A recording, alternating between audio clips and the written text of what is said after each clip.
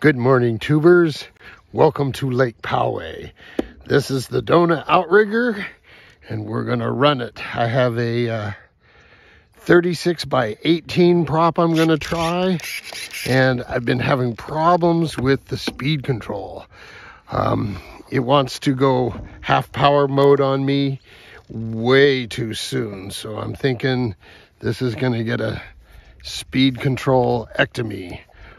But because I said I would, I'm going to take a video of this thing going around and doing a couple of laps. So here we're trying it with this prop.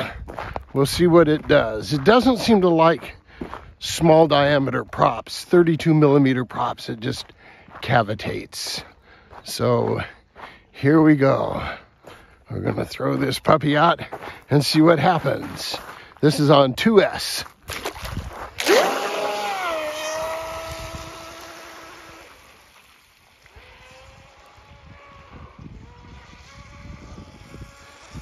See, it's coming back at half the speed it left with. Yeah, I'm thinking speed control. That's my friend Wayne. Say hi, Wayne. Okay, here we go. We're going to try it again. So it takes off going like stink.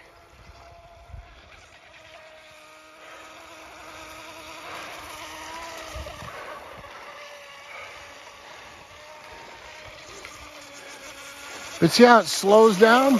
I'm thinking speed control.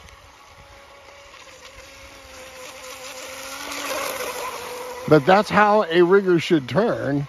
But see, it's just getting slower and slower and slower. Speed control.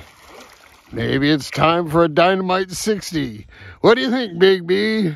Should I put a Dynamite 60 in it and get rid of this? Anyway, it looks like it runs pretty good. It corners pretty well. It seems to like that prop. Temperatures are all in range with that. Speed control doesn't like it because I think I'm pushing the limits of that speed control. It's a 40 amp control, and I'll bet you I'm drawing more than 40 amps.